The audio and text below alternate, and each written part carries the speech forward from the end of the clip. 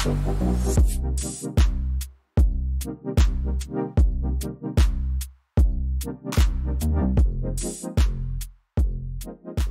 Brock Media, this is Never Told. I'm the producer, Nicole Davis. Each week, we'll be sharing an original story from a different writer, told in their own voice. This week, we're pleased to present Homeward Bound, written and performed by Thaddea Graham. Thaddea is an actor from Northern Ireland who trained at Arts Ed in London before securing a role in Sky One's CURFEW. She had her first leading role in Netflix's The Irregulars and then BBC Three's Wreck, of which she is currently filming the second season. She will next star in the fourth series of Netflix's Sex Education. Whilst not on screen, Thaddea writes and performs her own music, singing and playing guitar and piano, and is now turning her hand to writing. She's currently working on her first play and in development for her first TV show. I'll be back towards the end to chat with Thaddea about how this story was formed and fine-tuned, but for now, here she is reading, playing and singing Homeward Bound.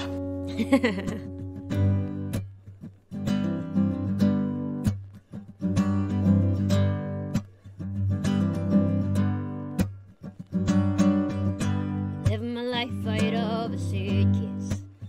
I'm living my life on the railroad tracks. Towns to the southwest valleys. I think it's time that I went back. Oh, I'm homeward bound. I believe it is a great privilege to have my hometown be a place that is steeped in folklore and music.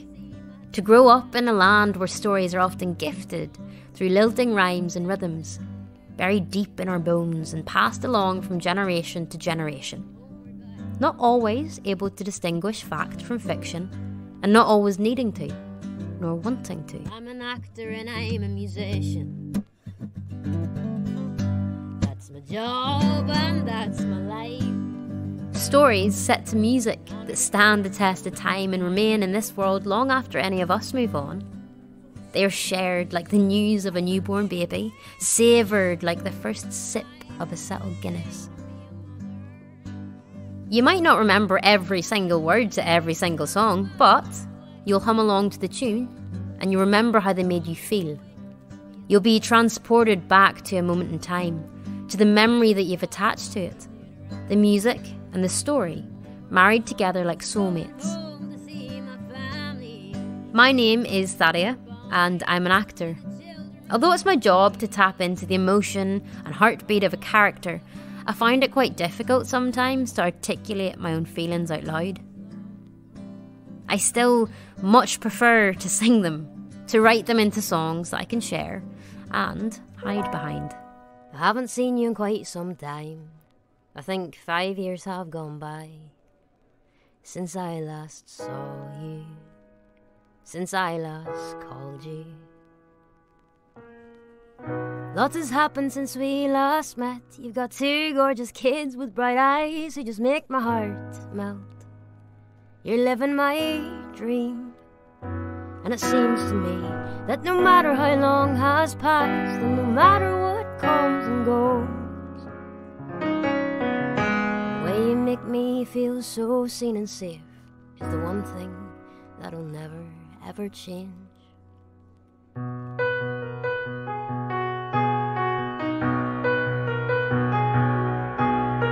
Traveled the world these past few years, and my work keeps me from settling down. No constant address for me to be found, and I find myself missing this little old town.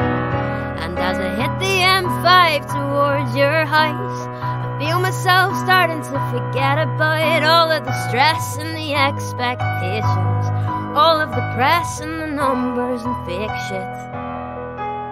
And no matter how far I go, and no matter what I do, the world can keep their opinions on me, 'cause I know a bungalow down by the sea, where I can go and just be whatever I wanna be, where I can go and I feel completely and utterly free. Born in China, adopted, and then raised in County Down, I've been fortunate to have been influenced greatly by the kindness of strangers my entire life. Some of those strangers stay just that, strangers. People I meet fleetingly but who leave a lasting impression. Others who have got to know and are now some of my dearest friends. I believe I am who I am today because of what they've shared with me. Their guidance and our shared experience and discoveries together helping me carve out the person that I want to be. One of those people is a woman called Elspeth, who led our dialect sessions at drama school. One day in class, we each recorded ourselves talking and then listened back to them.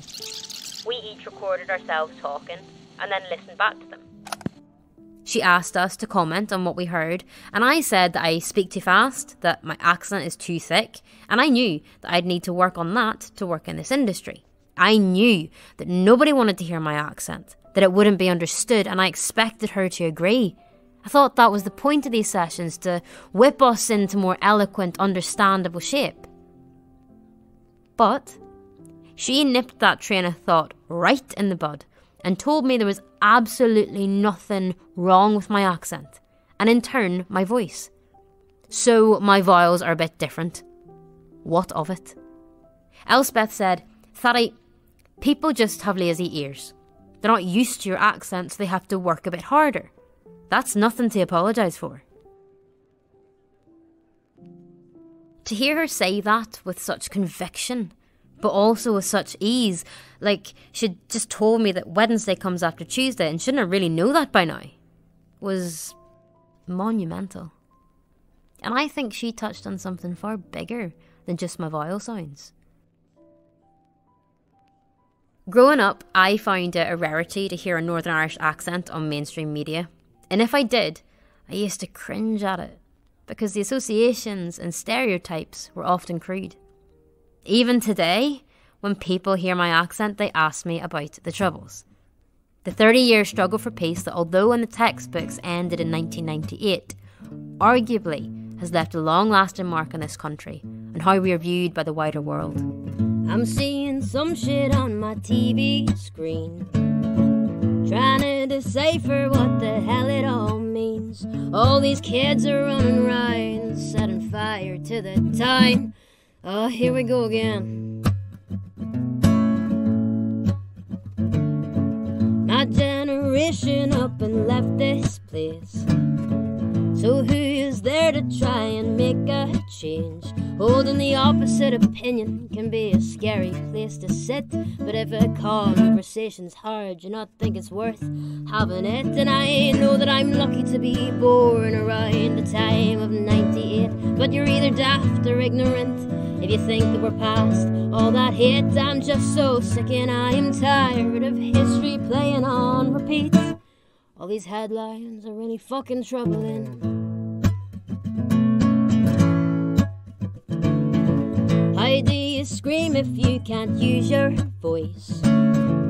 Too scared to speak, just don't make any noise. Fly low under the radar and don't cause any fuss, and pray to God that no one asks you whereabouts you're from. Well, violence ain't culture and rioting ain't love, and there are better ways to sort this out in 2021. And I know that pain can make you blind and grief can make you mad, and I know that you look at me and you think, well, how could she possibly understand when she was lucky to be born around the time of 98? But I'd be daft or ignorant to think that we're past all that hate. I'm just so sick and I am tired of history playing on repeat. All these headlines are really fucking troubling.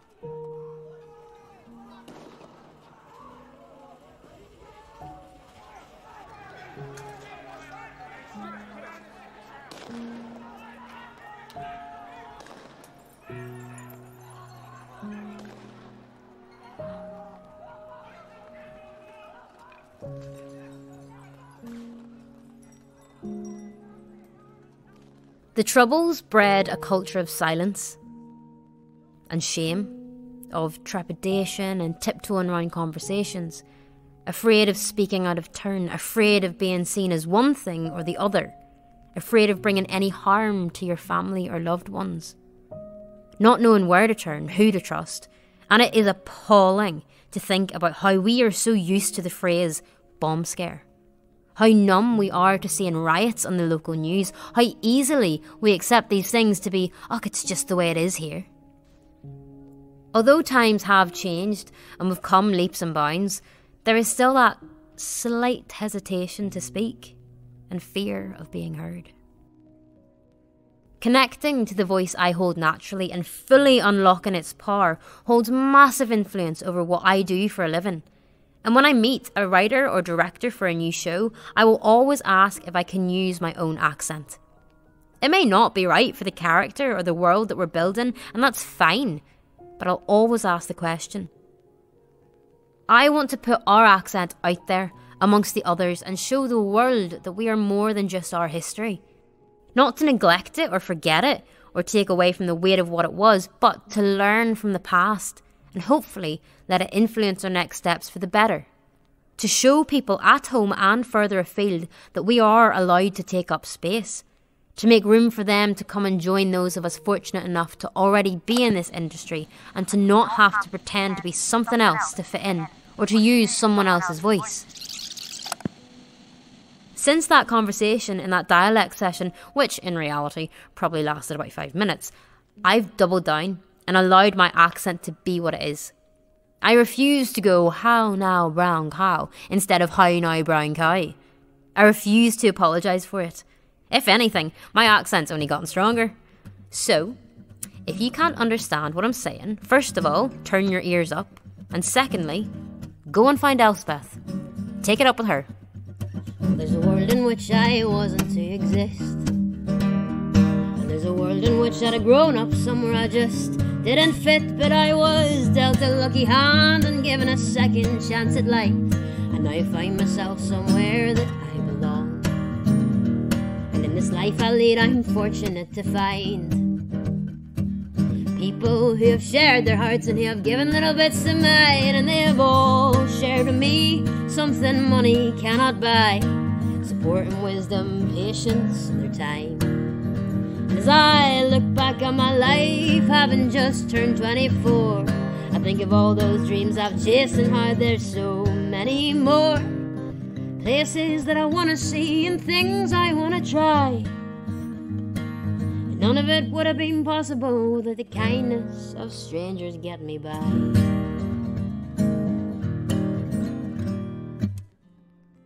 I believe that one of the greatest gifts we as human beings possess is the ability to feel. And I think that I am someone who feels extremely deeply. It's a blessing and a curse, because it means that the highs can be very high, but it also means the lows can be very, very low. Which I think goes hand in hand with how my industry works. It can be brilliant, but it can be brutal. You'll be flying high, creating something with hundreds of people you've come to be awful fond of, spending every day surrounded by that drive and curiosity, and then suddenly be sat alone in your flat, questioning your entire existence and wondering what the hell is going on. Wondering if you're good enough, wondering if you're strong enough, wondering if you're cut out for it at all. The time that self-doubt gets the loudest is when I feel silenced either by the situation or by myself being cautious. I have experienced moments of deep loneliness and frustration at not being able to fight back in the way I wanted to, knowing that I and my voice were not big enough to make any dent in the mindsets of those with far more power than I, or not being able to change the systematic problems of our industry. There have been times where on paper things have been going exceptionally well, living the dream, so grateful and fortunate to be doing what I was doing, knowing I was one of the lucky ones, but found the day-to-day experience falling short. The pressure, the stress, the doubt and the loneliness taking over. I don't often find that I can say exactly what I want to say in the moment. As actors, we are our brand and you have to protect that. So I'm constantly wary of who I say what to and when. Perhaps also because of where I've come from, it weighs even heavier. because of my personal stubbornness to not fall back into that trap of verbally tiptoeing around any situation. I try to stand my ground and not waver in what I believe to be the right thing to do, which, as a woman of colour who has a fear of causing too much of a fuss or taking up too much space, can be quite the battle. Mostly with myself.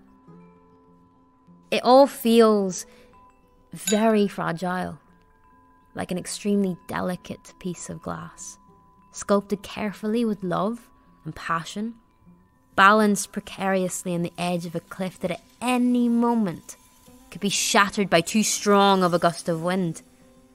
An irreplaceable image that everyone will remember for the way that it fell and smashed into a million little pieces and made an awful mess, rather than the way that it held itself so strongly and navigated the elements for so long.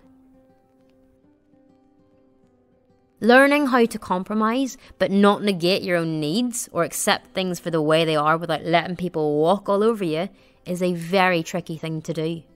It's something I'm still figuring out. I feel a lot of pressure to be a spokesperson for so many aspects of my life and who I am, and I'm not always ready to do that. It feels like there's a lot of eyes on you, waiting for you to stumble, and if you do, they'll see that as a way to never take a chance on someone who looks or sounds like me again. The way that I process that pressure and disperse the weight of having to get things right all the time is to put it into songs. To put my entire weight behind my voice in a way that won't hurt myself or those around me. Diffusing it with fiction, grounding it with truth, mixing it all up and letting it meld together like a tie-dye jumper where you can't quite tell where one colour starts and another begins. I need music in the same way I need oxygen, or to eat a good meal, or to stay hydrated. It's a form of self-care, of staying alive, of feeling connected and less alone. Sitting up in the dead of night, in a room that's far from home. Ain't many people I know here, guess that's why I feel so alone. When I am asked how I find it all so far, I won't tell you of the lonesome evenings that are weighing on my heart. No, I'll tell you about the sights that I've seen, the people that I've met. I'll tell you about sifting in the sunshine and how it can rain like hell. I'll tell you about the time we worked till sunrise, how we shot in sacred halls, 'cause no one really wants to hear the fortunate complain about the truth of it all.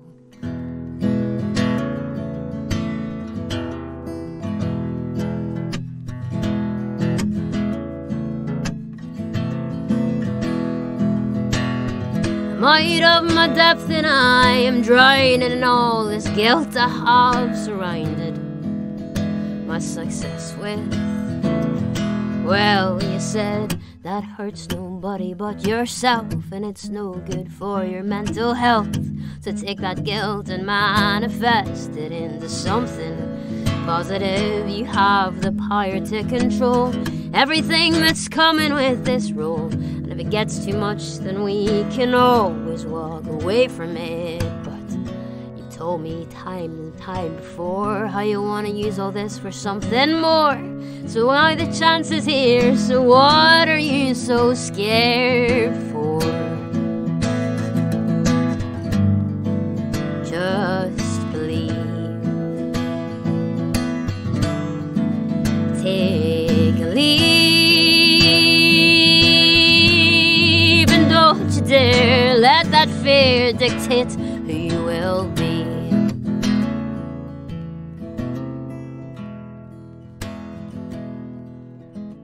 I write songs like most people write diaries and find it very therapeutic and cathartic to get lost in recording and editing, fine-tuning harmonies, writing counter-melodies, geeking out about the theory of composition.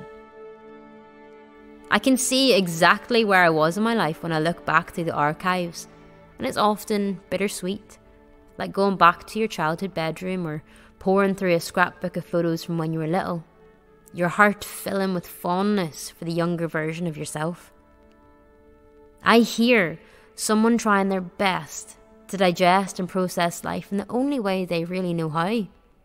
And I listen with a wry smile, because I hold the knowledge of what's coming next for her. I know the surprises that are waiting right around the corner. I don't know quite how quickly or far out this wave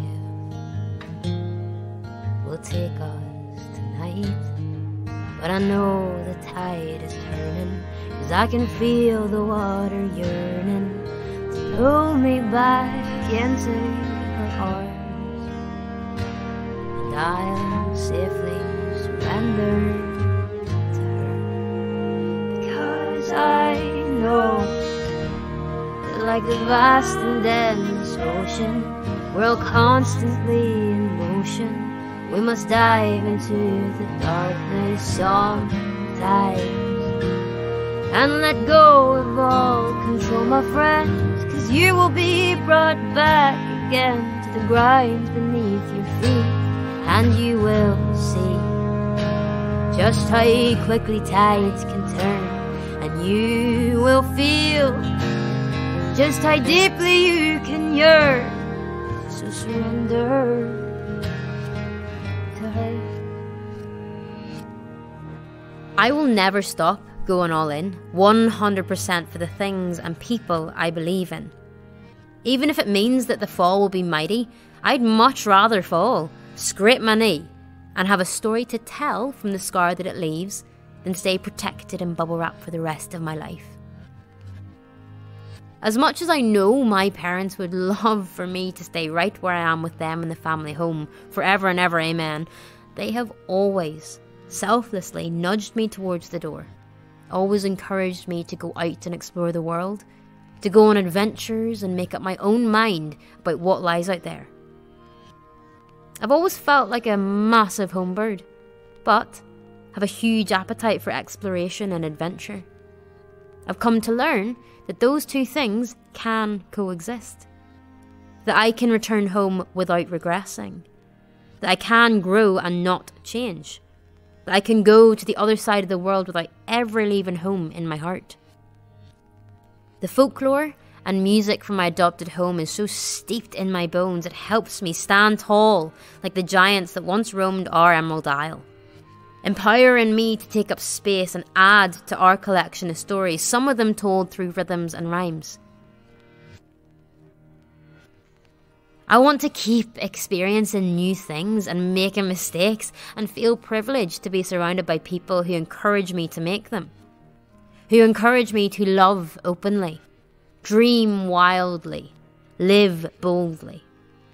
Those are the people that I carry with me every single day, and who have influenced the way I sound, the phrases I use, my colloquialisms, speech patterns, articulation, all of it culminating to create my voice, an audible history of who I am and where I'm from. I'm living my life out of a suitcase. I'm living my life on the railroad tracks, from the northern towns to the southwest valleys. I think it's time that I went back. Oh, I'm homeward bound, I'm going home to see my mother. I'm homeward bound, I'm going home to see my dad. I'm homeward bound to the loch that's shit. Okay, I'll try again.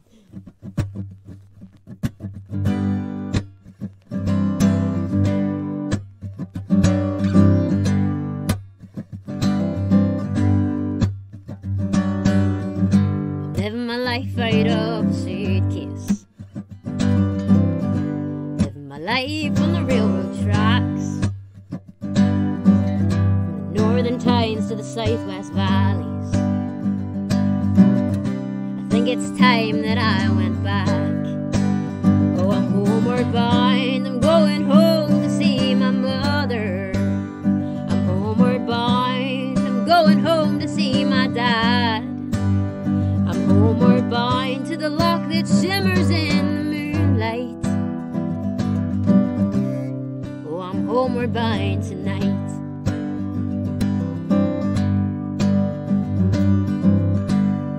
actor and I'm a musician. That's my job and that's my life. It's an honor to earn those two titles and wear them both with pride. And I hope one day to be a mother. I wanna be somebody's wife, and I know I'll always be a daughter. I just pray to God that I do it right. Oh, I'm homeward bound, I'm going home to see my family. I'm homeward bound to the children running free. I'm homeward bound to a house that's full of laughter and love. Oh love, oh love, oh love, oh love, oh love, love that's surrounding me. Kind of fucked it at the end. What kind of an ending do you want? Hi Thaddea. Hello. Thank you so much for your story and your songs in Homeward Bound. I'm going to start off this debrief by asking a question that we're posing to all of our writers and contributors for this series, which is that you were given a provocation, which was to talk about something, articulate something that maybe you'd never told anyone before, in whatever form that might take. I'm wondering what your initial reaction to that provocation was and how you landed on telling this particular story. I think it was pure panic. It was called Never Told, and I rang my agent going, but I say everything. I haven't not told anyone something. And she's like, okay, Thads, maybe don't take it so literally. Maybe you could find something that you haven't told in a certain way. And I was like, oh, okay. Yeah, I think it was fear mostly, and then imposter syndrome of, well, I've never written anything. Nothing like this anyway. I've written songs, but they don't count. So I kind of felt like I wasn't the right person. I just didn't want to get it wrong.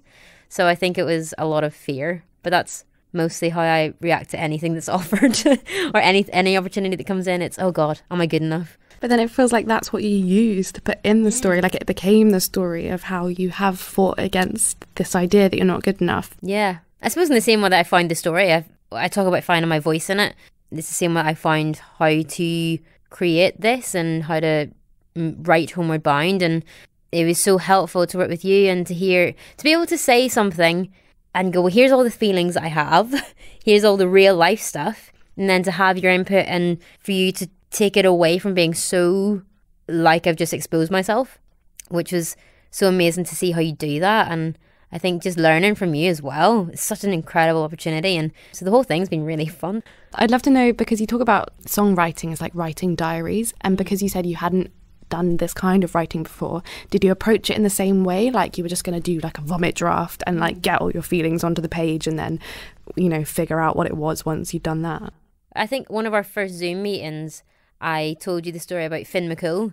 He was a giant back in the day, and he used to, there's this whole story about how he built the Giant's Causeway and da-da-da-da, and we talked about that, and you said, well, that's quite a good story.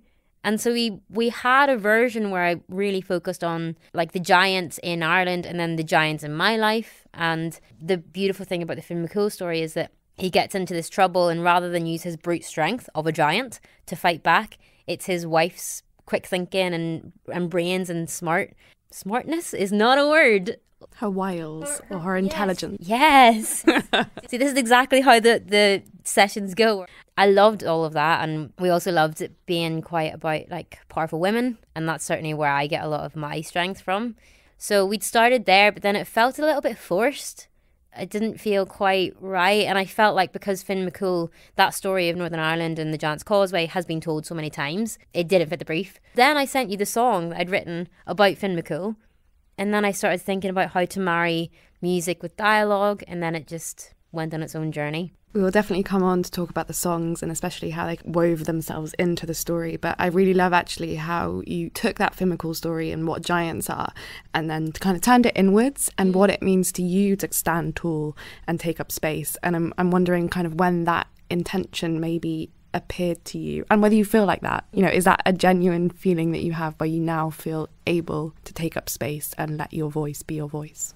I think it was actually quite late on, because we had a few drafts of the music and the dialogue together. And then initially I was just putting in songs and then writing a little paragraph afterwards to reflect on what the song meant. But also I really like the mythical elements of Irish folklore, and it also gives you me as a writer a layer of protection. So we started leaning into the mythical so that the line between fact and fiction was blurred. And through that, I think then just looking at the paragraphs that I'd written, we started to figure out that a lot of it was about home and about my voice.